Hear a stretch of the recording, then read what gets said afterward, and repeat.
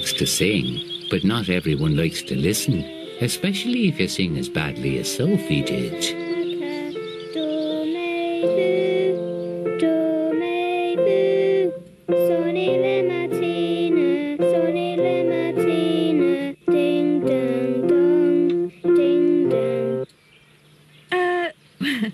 Another time, my dear.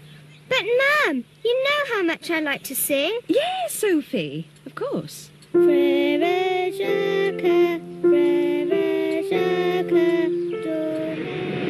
Only one person could make Sophie change her tune, Queen Elisa, ruler of the Tooth Fairies.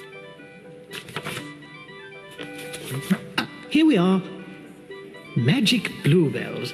The little bells ring daintily. People who hear it acquire an ear for music. It's just what we want. Then Sophie will sing in tune. Her parents will be so pleased. They play in an orchestra. Quite so. She'll have a magic bluebell for her first milk tooth. Tonight. Giselle and Martin, our best tooth mice, were sent to pick the magic bluebell.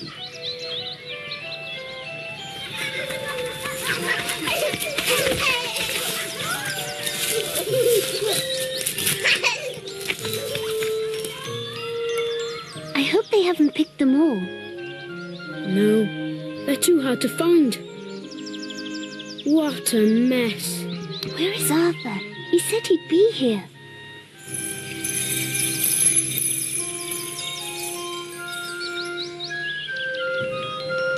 Now, where are they? It's nearly dark. We'll never find it. Shh. Listen. I'm certain that's it.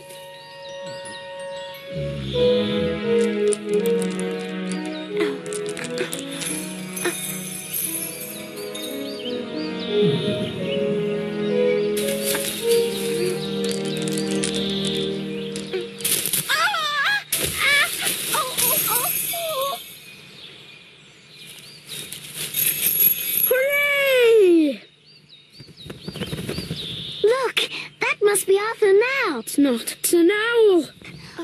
Help! Joshua the owl thought mice were nice for supper. Arthur! Arthur, quick! What was that?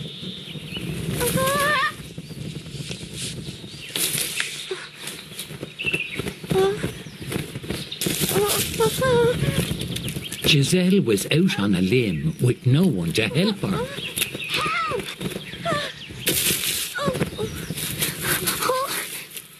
Whenever you're in trouble, just call for a cormorant. Just hold it there.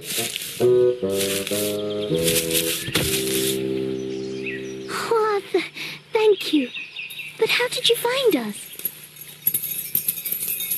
Well, you know those bluebells?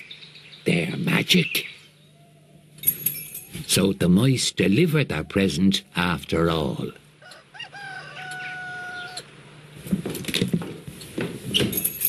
Mummy! Yes? Look what a little mouse has brought me. A mouse? Don't be silly. It did. Mummy, I want to sing. No. Another time, my dear. Go on. Mummy, please. Frère Jacques, Frère Jacques, dormez-vous, sonnez le matin. Yes, Sophie sang like a little angel.